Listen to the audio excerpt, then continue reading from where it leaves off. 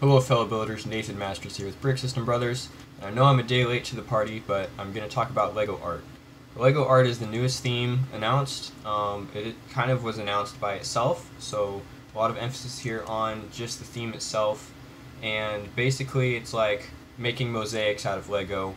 Not exactly a new concept, but definitely a fresh take on the idea and the products that are being launched as kind of the main runners, the flagship of the introduction of the line, are definitely worth a look. So let's jump over here on Brickset, and they've got a pretty good introduction to the line just with some numbers and stuff.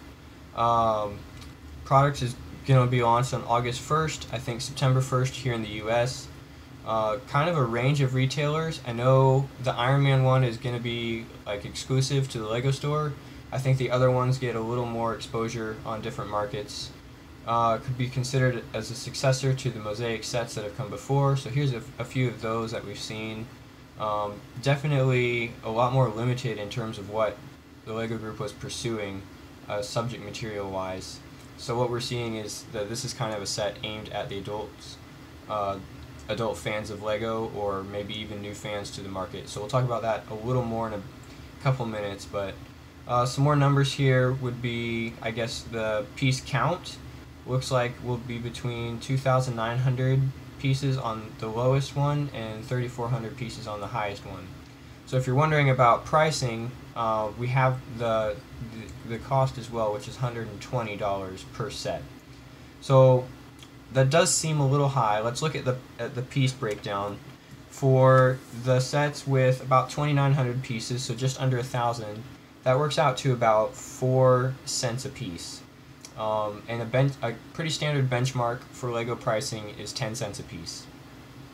So that does seem like pretty fair. These are little 1x1 tiles and studs, so definitely smaller pieces, but we have to consider the vast quantity here. There's over 3,000 pieces in most of these sets, so $120 for that many pieces, official LEGO wise, is not a bad deal. The other thing you want to look at with this pricing is who is the market here. And the market, it's kind of been stated in various interviews and stuff like that. There's definitely on the adult side of things, the collectors, the people who have that disposable income to kind of incorporate their hobby and their interests a little bit more. So I think they have set this at a little bit of a higher price point. They've made this more of a premium product instead of what we usually see with what they're usually marketing to adults who would buy something for their kids. And so those sets are usually cheaper. They're priced more in a range where as the kids get familiar with LEGO, they can start buying the sets for themselves. So this is kind of a deviation from that, but it's also kind of a result of LEGO exploring the adult fans that are starting to become more familiar with the company and starting to get more involved in that. So going back to the price, if you go up to the 3,400 pieces one, that's like 3.5 cents a piece. So even at that rate, you're not doing too bad part per piece wise. Just for what it is, in terms of like what we're used to with LEGO being like playability or minifigures or stuff like that, you can't really bring those markers, those comparisons into this because it's just a different product.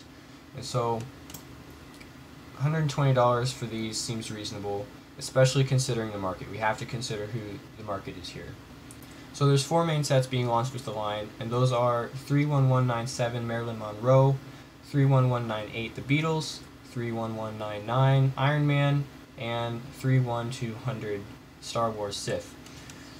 And these have kind of been split into main theme lines that could get continued down the road depending on how well this does. The Marilyn Monroe is in the art sub-theme, so I think this could see future pieces like the Van Gogh, Starry Night, those kind, like comic book stuff would really lend itself well to this style, but Marilyn Monroe is a good one to kind of kick off the product. The Beatles, it's more of a personality or iconic figures in history, so we could see other portraits like U.S. presidents, that kind of thing. Other music related icons, I think, would be a good one to follow up the Beatles. So that's kind of introducing the music or personality sub-theme.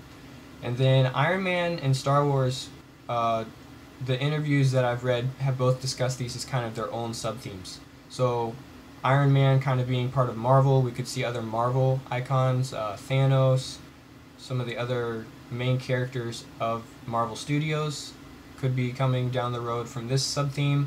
And then Star Wars Sith, obviously starting off kind of a sub-branch of Star Wars. So maybe we could see the Jedi next. We could see other scenes from movies like pod racers, or classic ships like the A-Wing, the X-Wing, Y-Wing, stuff like that.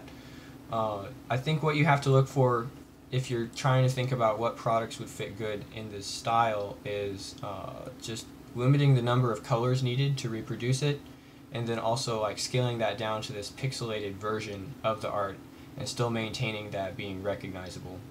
And something that Lego was saying in their interviews, like this one from Brickset, was their starting point was kind of this 48 by 48 studs. So just to ensure that there was enough detail there to recognize something, they did have to start with that kind of baseline size. If you multiply that out, you get 48 squared. That's 2,304 studs per picture, and that's fixed number. So the piece counts that we're seeing are a result of the extra pieces being included to make alternate versions of the picture frames, which is pretty cool. I mean, you buy one $120 set, you can make these 3 different designs. In the case of the Star Wars one, it's Darth Maul, Darth Vader, Kylo Ren, who, depending, is not really a Sith, but whatever. And then we can also do that with the Iron Man one. We have 3 different options for Iron Man. And then when you get to Marilyn Monroe and the Beatles, you actually have 4 alternates that you could build, all in the same set. And so all these extra pieces, I think there's like 1,000 extra pieces in the Marilyn Monroe. Once you build one, there's still 1,000 pieces left over. You need those to create the alternate designs, which have all been included. And then that way, if you want to build all 4, you can buy multiples of the set. For the Beatles one, I think you definitely need to buy 4 separate Beatles sets to get all 4 images. There might be enough extra tiles in the Marilyn Monroe to where you could buy 3 and then build all 4, but not confirmed. Something to look into later when the official inventories are released. The other interesting difference here is that we have some of the sets using 1x1 round tiles, and other sets are using 1x1 round studs. And both of these are actually coming to us in several new colors, and if you want to know all the details there, just check out this new Elementary article. But they were talking a little bit about like why are some of these using studs, why are some using tiles. I think there's just these subtleties in the texture that you can achieve. There's just a little touch of shadow when you use the studs because of the texture on there. And then the tiles is definitely more of a flat Art Deco style, kind of a feel to it there. So could be interesting to see if they do continue this in the future, which ones will be tiles and which ones will be studs. I think both of them look great. I don't necessarily think one type of piece should be used all the way throughout, but I'm sure they've done a lot of product testing and development here to determine which style fits each mosaic best. And as a result of that, like I mentioned, we're getting these new colors. So the dark red and dark blue for the stud is actually kind of obscure, and that's coming back now. And then there's actually completely new colors that we haven't had before for these 1x1 round studs. The other new piece that we got is this extra wide brick separator. Some people are calling it the thick separator, so take that as you will. But that's just allowing you to take off 4 studs at once or 6 tiles at once. It actually widens at the back here. And this is kind of cool because we see both of our brick separator designs kind of merged into a hybrid one here. The styling on here is similar to the current orange model that is pretty much in most of creator sets as a spare. It's thrown into a lot of creator expert sets, and we started seeing it in dark teal, kind of as an alternate color there. But then it also goes back to our old style of like the green and dark gray that actually had that widened V shape with that texture on there. So kind of rolling the history of the brick separator together to create this like ultimate collector series brick separator. And one of the comments on Brickset was like, $120 for the new brick separator, I'll take it. So that's a new piece that's interesting, especially since it's been included just with this line so far. I think it's really specific to this type of design where you're going to be, if you wanting to change this picture out every so often, that's going to involve a lot of popping of plates and tiles off. So thankfully we do have this new design coming to help us with that. There's these new 16 by 16 base plates, or base bricks. They happen to be 4 plates high, so that's an extra plate thickness there than our usual base bricks, kind of like our standard thicker pieces. And these actually have Technic connections. This isn't an actual picture of the new ones, but it's kind of a modded up version based on other existing pieces. So these Technic connections on the side are going to give it that rigidity, and then it's just kind of a single mold to help with the structure. So the other new piece is, we don't have a picture of that yet. That's just a way to mount this on a wall, so I assume it's kind of like maybe like a 4x8 size bracket with 2 holes in it that you could put over some screws in the wall and just help hang that on the wall, of course being connected to the inside of the frame. Some other interesting details here are the signature tiles that you can put in the bottom corner. Now if you don't want to put on a 2x4 tile with the printed signature or logo or whatever, there's enough pieces to cover the whole thing and do it completely smooth without the signature. But it's also nice that LEGO is getting the official branding and licenses to put on this Iron Man. The Marilyn Monroe one has the actual signature for Andy Warhol, so that kind of thing kind of does bring a little interest into the theme. Some more of the new colors here. There's the Andy Warhol one. And then of course the other thing with these is LEGO has decided to launch kind of an immersive build experience here by including the audio material. So there's this included podcast kind of stylized to go with the build. It's in the form of a QR code that you scan with your phone when you buy the set. It's in the instructions, and then you have access to this podcast material that you can listen to while you build. So kind of a focus on like people who want to de-stress after a day of work. Again, looking at people who are going to have the disposable income to buy this and kind of put it up on the wall where it's not really explicitly a LEGO product, but when you do look close, it does have the elements of the LEGO company and LEGO style. The other thing that's really similar here that we've seen that's interesting is LEGO Dots was actually launched last year as kind of a kid's version of this, I guess. Maybe it was even like, you could even consider it to be a pilot program in a way, but it's been popular with adults and kids alike. I think a lot of people have kind of embraced Dots from the initial, there was kind of some initial hesitation, I think, but it's gotten really popular. We've actually had a second wave of the theme now, so Dots is definitely doing well. I could kind of see this as like a sibling product of the Dot family, but it's the more refined, more expensive version, specifically targeted at older people, older fans of LEGO, maybe even people who haven't been interested in LEGO at all previously would be introduced to the company with a product like this. I think that's part of the intention. So yeah, like I was saying, this does have a lot of great potential to go other directions, and that's been mentioned in the interviews. So the one designer that they interviewed, Samuel Johnson, he's actually worked with ideas for a long time, so he's kind of the guy behind this. I think at least he knows a lot about it. He was able to deliver some information to Brickset and some other fan media groups, but he said that this is kind of just the start of the product line, and we can hopefully see more of these in the future. I think personally some interesting directions that this could go would be, like I was saying with the art kind of sub-theme, would be like Van Gogh comic books that have already that kind of dot pattern on there. So, you know, you think back to your early Superman and Batman comics, There's already those pastel colors. So even bringing the dots colors into this theme to do that kind of thing. And that's where you could start looking at making your own versions of these. It's not that hard with some computer software.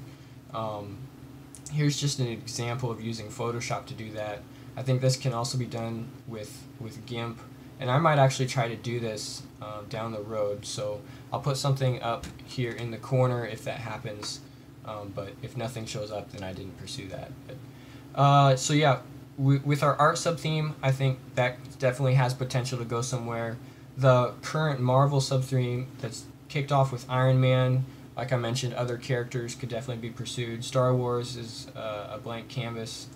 The other one that I would like to see for LEGO art, the style specifically, would be more of like a topic sub-theme where you could have something like a skyline design, really emphasizing the light and the dark there. I think that would look really good.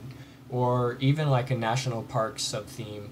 And that is specific to the United States, but I think there's enough subject matter worldwide. You could do something like Seven Wonders of the World, Great Pyramids of Egypt, or Great Wall of China.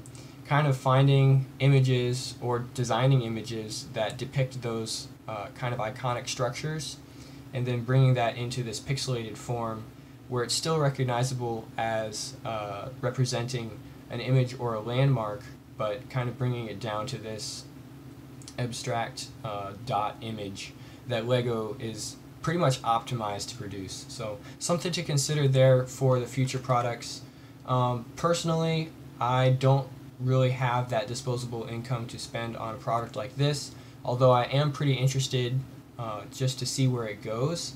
I think what this will be for me is maybe a bit of an inspiration to do my own designs and put those on Rubricable or something like that. But out of the four, the Iron Man one would probably be my favorite, just because I'm a Marvel fan, and I like what they've done. They actually have said that the Star Wars ones were based on art that Lucasfilm did specifically for this project. So there's definitely work going both ways on these.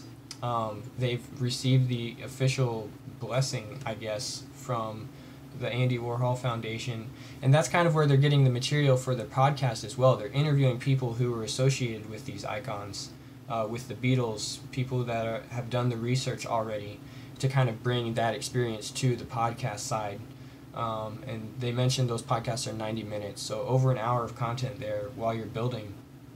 So yeah, just kind of a new, interesting direction for LEGO, and this is all stemming from their voyage into the adult market with the 18 plus kind of theme style, I guess. And we looked at, on the channel here, we looked at the Adults Welcome box and the new packaging that they're putting out to kind of promote these products in their stores.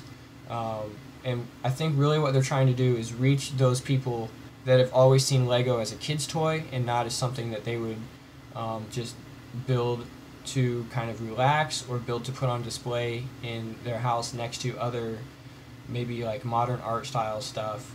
I'm not really the target audience for that because I don't mind having just classic LEGO stuff displayed around. I'm a fan of the sets themselves, even though they're targeted at a younger audience. But I'm definitely a minority, I think, in that side of things. And I think that's where the comments on the sites like Brickset and New Elementary and the Assembled site from Germany, I think that's where we're a little bit biased because we're not exactly the target audience here. We are the people who are going to find out about it the earliest because LEGO's press release is going out to these sites, and this is where the adult fans of LEGO already are, especially since we're online. And so a lot of the people that are saying it's too expensive or it's not interesting, well, you're not exactly the target audience, and I think the target audience will have that disposable cash and hopefully will be interested in this enough to help launch this theme into popularity. And yeah, I'm kind of interested to see where it ends up. So thanks for watching, guys. Brick System Brothers does a lot of different LEGO content. This is specifically an announcement video. I try not to do as many of these, but it's a good way to get people interested in our channel and our content. So One of our original series is called HUTAP, stands for Hold Up, What's That Awesome Piece? And I just take a look at Lego pieces individually and what they're capable of, what they can do in the system, that kind of thing. So it's one of the favorite things that I produced for our channel. My brother Josh also has some content up. He does a lot of set reviews and looks at that kind of thing. He's got a kind of this mock in progress right now of a spaceport. So if you're interested in that, check it out. And thanks for checking out our channel. See you later.